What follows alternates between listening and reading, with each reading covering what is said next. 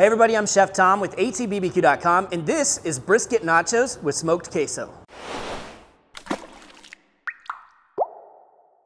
Well, nachos are one of those things that are great for utilizing whatever ingredients you have around the house or in the refrigerator. Leftovers or fresh, it doesn't matter. This week we're doing brisket nachos. Earlier this week, we smoked up our wagyu brisket. So if you haven't checked that video out yet, go check it out now, because that's the brisket we're gonna be using to make our nachos today. Now, in my opinion with nachos, there's never one star of the show. It's not the brisket, it's not the chips, it's not whatever happens around them. It's everything coming together. So we're gonna be working on those other things today. We're gonna be working on a crema verde. It's really delicious. Incorporate some avocado into the crema. We're gonna do a pico from scratch. We're gonna do that smoked queso from scratch, which is also just super easy, but adds a ton of flavor, especially when it all comes together in the end. So we're gonna be making a 3-cheese queso today, a queso blanco really. We're starting with a pepper jack. We've also got some queso chihuahua. This is a nice soft melting Mexican cheese. It could be similar to like a mild cheddar. It's also very soft. And then we've got some white American, because that stuff just really adds to the texture of a queso. So we're gonna grate all of this down and get it into our skillet for smoking. Choosing these cheeses because they're soft melting cheeses, and that's the texture that we wanna go for in the end. We're not gonna be adding any sort of thickening agent today. We're just gonna let these cheeses melt down and a little bit of seasoning with some cream and with some chilies. So we'll go right into the skillet with those.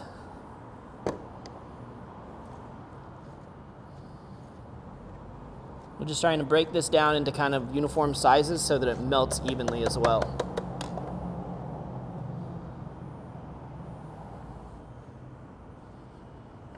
So we're gonna add to our cheeses 3/4 cup of half and half. And this is what's gonna really make this nice and creamy as it transfers into a liquid state. We're gonna also add a 1/2 cup of our 505 hatch chilies. These are fire roasted hatch chilies. So now we get a little bit of that chili into our queso. And of course we're gonna add a little bit of taco seasoning as well, the Cattleman's Mexicano. We'll just sprinkle a tablespoon of that over the top. So this is just gonna gently melt down at a very low temperature. Now at the same time that we're smoking our queso, we're also gonna be cooking some beans in the cooker. So let's go ahead and put those together now as well. So this will be really simple, straightforward. We're not trying too hard here. This is just 1 can of black beans, about 1.25 cups that's been rinsed out. I'm gonna add to that a crushed clove of garlic. Just crush that up, peel it and throw it in. We'll add a little bit of beef stock so we can kind of create a nice simmering base. That's about 3/4 cup.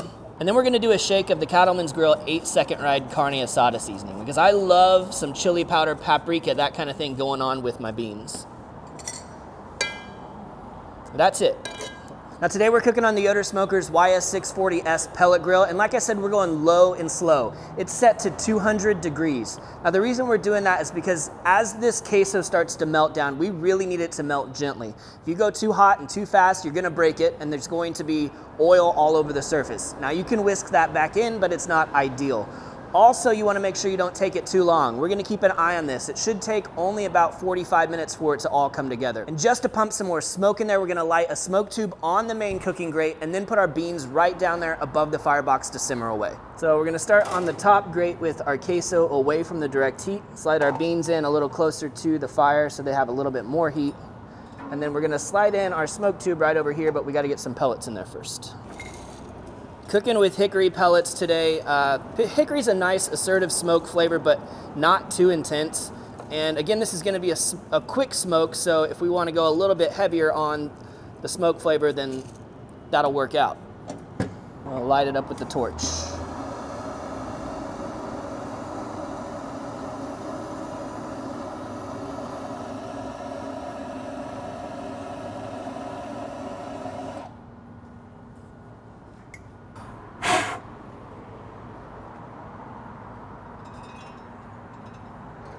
All right, so now I'm just gonna set a timer for 20 minutes. We'll come back and check on it and give it a stir.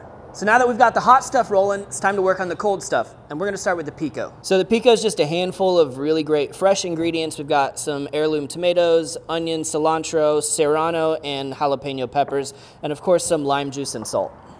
So we're just gonna do a small dice on all of our tomatoes, pretty much on everything today. Might go a little bit finer on the peppers just so we don't get any big bites of spice, unless of course that's what you're going for.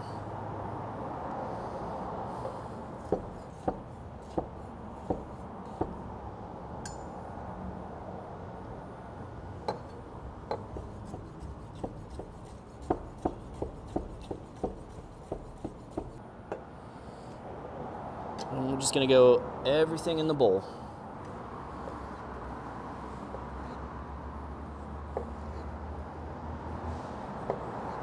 Only reason we're going with a couple different colored tomatoes is just for the visual. I love the way these look together.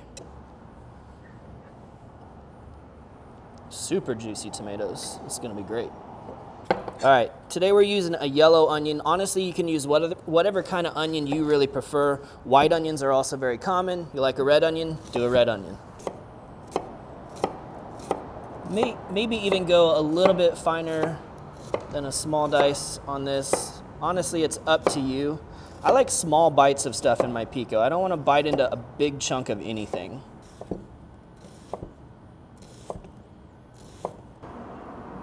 Next, we've got our serranos and our jalapeno. Serranos are a bit more traditional, but a bit spicier. So if you want to go for a milder pico, use a jalapeno.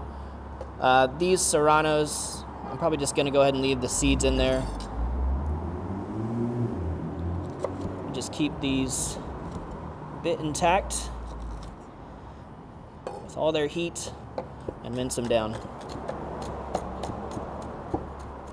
And then almost putting the mince on the peppers here.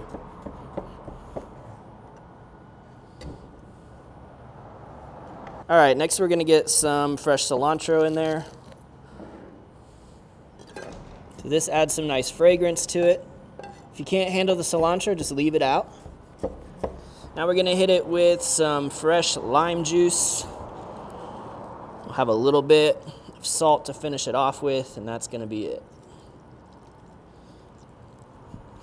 Using that Jacobsen habanero infused salt today. I guess we're bringing the heat this time.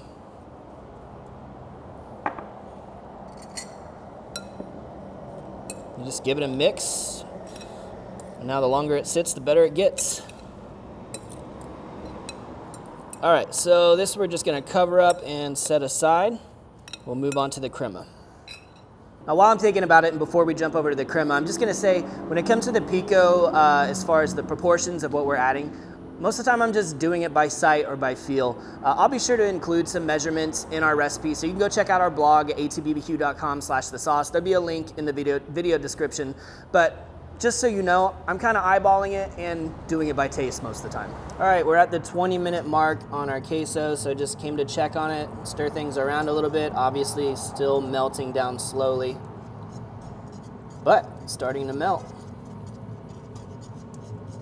And it smells great in here. All right, so we're just gonna close this back up. I'll set another 20-minute timer and we'll be back to check on it then. Now the crema verde is just 3 ingredients, super easy. So we're gonna take 1 medium avocado here, just pop the flesh of that into our blending cup here. Let me dice this up just a little bit easier to get it started.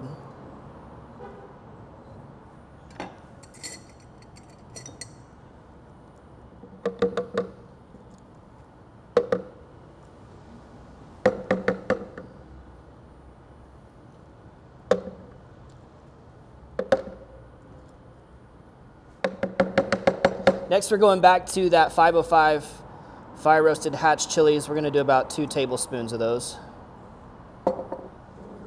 And then last, we've got 1 cup of sour cream.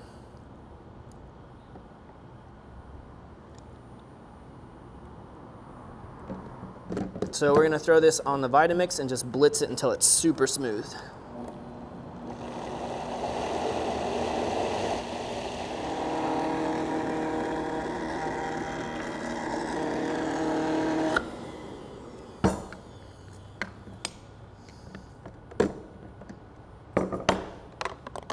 Just give this a little stir, make sure that we're actually getting everything incorporated. We really are. You can see that nice creamy green crema sauce there coming together. So that's it for our avocado crema verde. Just 3 simple ingredients. We're not even adding salt because honestly, brisket's got salt, the chips have salt, the pico's got salt. Like, we're just gonna chill for that. Leave it simple, nice and creamy, great little topping. All right, so now we're down to the brisket. We've got some of our cold leftover wagyu brisket here. This is a good chunk of the point meat right here and some slices from the flat. So we're just gonna preheat our cast iron skillet and crisp it up in here.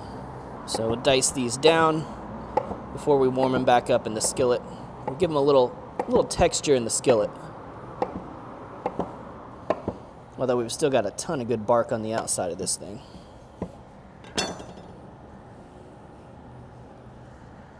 So this point meat right up top here, that's the really fatty stuff.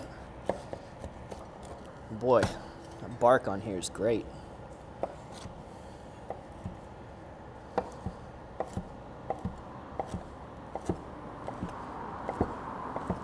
Alright, that should cover a nice big plate of nachos. I'm going to put just a little bit of chili oil down. Especially with the lean pieces in there that won't render out some fat. We want a little something to give the outside of this. Oh, just inhale. I just inhaled. That's good stuff. So a little bit of fat in there to kind of help fry this stuff up.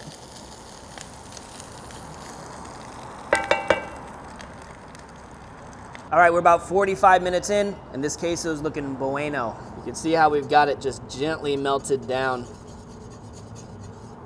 Yeah, that's what we want. Down below, we've got some chips that I fried up earlier, just getting warm in here. And then, of course, our beans, just kind of been stewing in there, letting all those flavors develop. But it's time to go put it all together. We're gonna make one big old platter of nachos today, using our yellow corn tortilla chips fried up earlier. We're gonna start to pile on the toppings.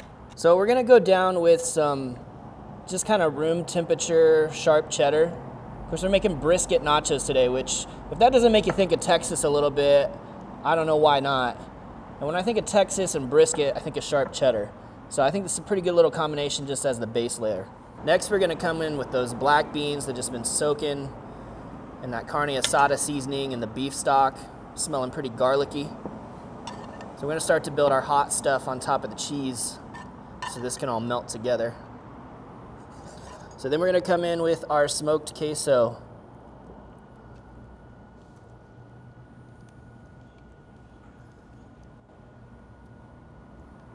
Beautiful. Top it off with that wagyu brisket. Now this brisket was seasoned with the California tri-tip seasoning, so kind of a Santa Maria style seasoning. Savory and very versatile. And now that we've kind of got all that heavy stuff out, it's time to add some stuff to lighten it up. So some fresh romaine lettuce shredded up. We've got our pico, cold, fresh, bright. Great contrast to the brisket and the smoked queso. We're gonna hit it with our avocado crema. And one last finishing touch, a little bit of queso fresco right on top. That's it. All right, let's get a taste here. Get a little bit of that pico, the full effect.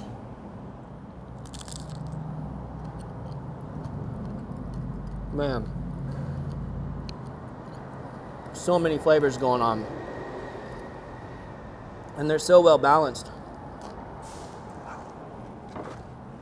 I have to say, nachos are just one of my favorite snacks. Like, you put nachos on a menu and it looks interesting at all, I'm probably gonna order it.